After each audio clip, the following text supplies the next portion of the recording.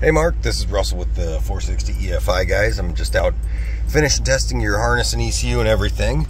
And both of the widebands are working today, which is kind of nice. It took me a couple of restarts to do it, but anyways, Thanos, stop. This is my German Shepherd pup. He'll be riding along with us, but he tends to kind of crowd me as I'm shifting, and then he puts his head right under the dang shifter. But anyways, we'll give her some final runs before I pull it and lumen label it and everything. Yeah, pretty nice so far. Yours is doing a really nice deceleration 16, 18 on the air fuel curves, which is pretty cool.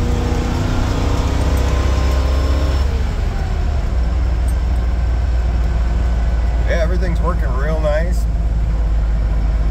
There it is, you can see it there.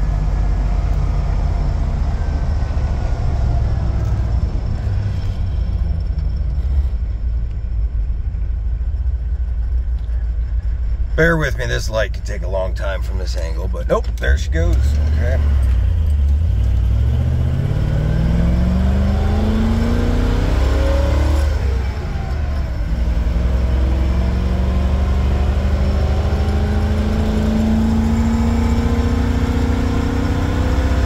Down in the 13s on acceleration, and that'll actually get a little better over time, but yeah, there it is. It's already starting to map in. We're into the 12s now, which is awesome. You can see a real nice, bright, sunny day.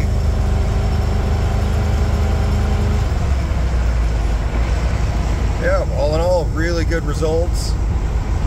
We've got another one going in it right after yours that we're doing we just did a 460 swap in an 87 Bronco, so I'm going to test that one before we fire up the engine, break in the cam on with that harness and ECU. To me, it's always kind of good measure. So I want to make sure that thing fires up right off the get, so we don't have to worry about losing the camshaft.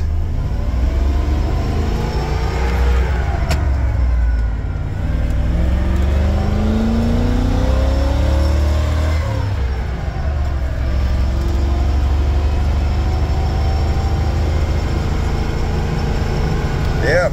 Just kind of coasting with light throttle right in that mid 14s, 14.7 range, which is right where you want to see it.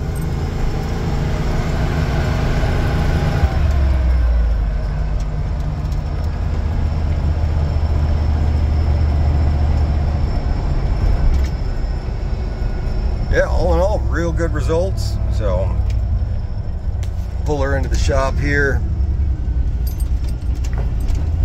Get to work on the next one.